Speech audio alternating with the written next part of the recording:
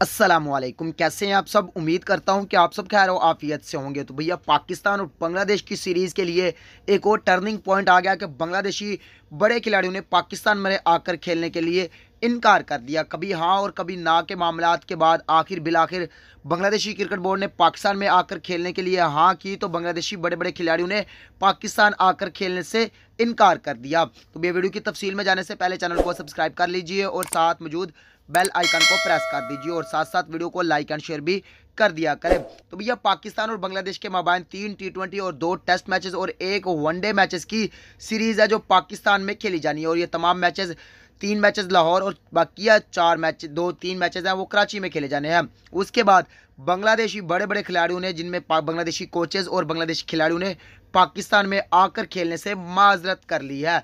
इनमें Bangladeshi cricket team के bowling और बैटिंग कोच दोनों ने पाकिस्तान में आकर खेलने से इनकार कर दिया। उससे पहले आप सुन चुके होंगे कि बांग्लादेशी साबकन कप्तान, बेहतरीन और ज़बरदस्त किस्म के wicket keeper batsman Mushfiqur Rahim ने भी पाकिस्तान में आकर खेलने से इनकार कर दिया था। उन्होंने कहा था कि मैं पाकिस्तान में अपने आप को महफूज नहीं समझता, इसलिए मैं पाकिस्तान में जाना नहीं चाहता। उससे पहले आपको एक और बात बता चलूं कि यहाँ पर बांग्लादेशी कप्तान, जो साबकन कप्तान थे मुशफिकुल मुर्तज़ा, उन्होंने कहा था कि अगर मैं स्काउट का हिस्सा होता तो मैं सबसे पहले पाकिस्तान में जाता। पाकिस्तान एक सेफ मुल्क है और पाकिस्तान एक प्यार और मोहब्बत देने वाला मुल्क है, इसलिए हर खिलाड़ी की ख्वाहिश है कि वो पाकिस्तान में जाकर खेले।